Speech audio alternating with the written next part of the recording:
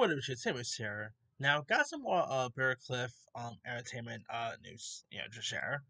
It has been reported by Deadline that Briarcliff Entertainment has acquired the rights for the upcoming musical film Verona's Romeo and Juliet, which is a modern reimagining of one of the most beloved love stories of all time, of course, Romeo and Juliet.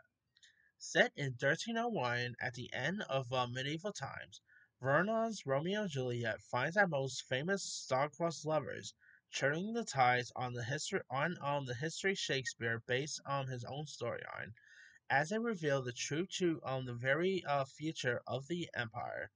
But the biggest twist in this most beloved of tales is leaving the poetry of limbic Pentameter in the past to tell the story of, with the help of original pop music.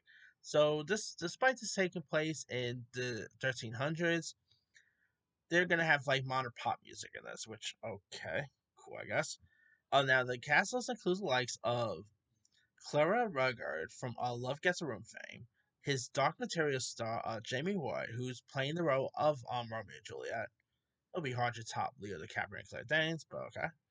Other cast members includes Rebel Wilson, Rupert Everett, who of course voiced Prince Charming in Shrek 2, Jason Isaacs from the Harry Potter films, Derek Jacobi, Frida Welsh Pillow, who was in Sing Street, Rupert Graves from Sherlock fame, Dan Foger from Fantastic Beasts fame, Nicholas Podani from Hello Tomorrow fame, and Grammy winner Taya Park fame.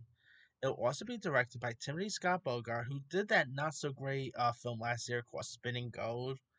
So, oh, maybe this is better. Who knows? And it'll feature a soundtrack co-created and overseen by Grammy-winning songwriter Evan Kidd Bogart. So yeah, I mean, a musical take of Romeo and Juliet. I don't know, could be cool. I mean, we've seen lots of Romeo and Juliet adaptations before, most notably, the one with Leo DiCaprio and Claire Danes. That's actually one of the most popular one there is.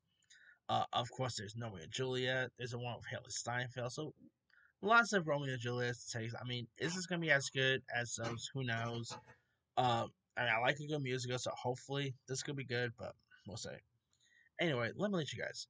What are your thoughts on the soundings of Verna's Romeo and Juliet? Do you like the sound of it? Are you even interested in seeing a musical take of Romeo and Juliet?